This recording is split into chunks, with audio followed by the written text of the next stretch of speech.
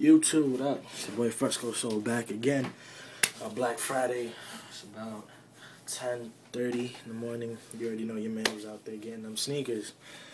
For most of y'all that subscribe or watch my videos, you guys already know that I have a pair of black cement 3s that I got in August.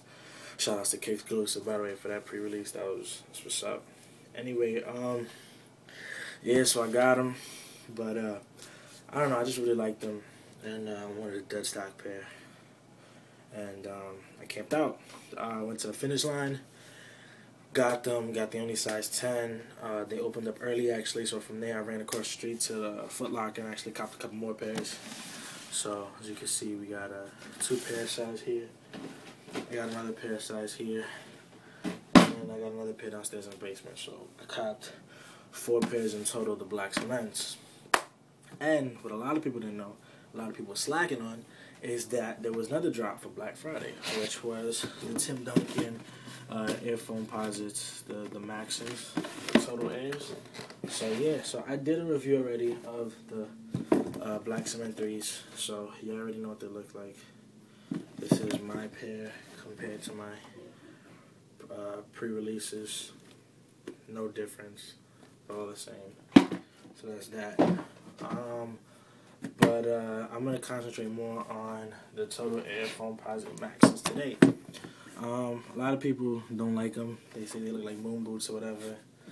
I could care less. I love them. I have a silver pair too, so I figured if I had the silver pair, I might as well cop the black pair. They are heavy, very heavy.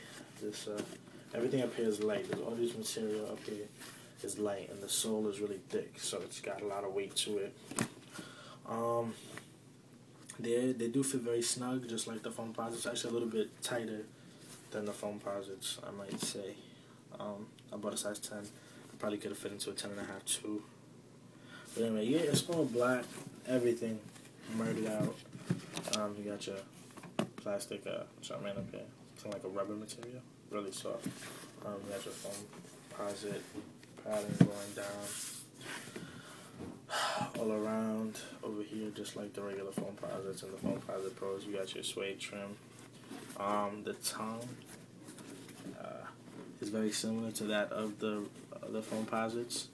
Nike on the top, same thing. The plastic going down, and then you have your mesh, and then you have your sole, the air system right there, TL Air. That's actually, if I'm not mistaken, they had the same thing on the neon pillars from 1996.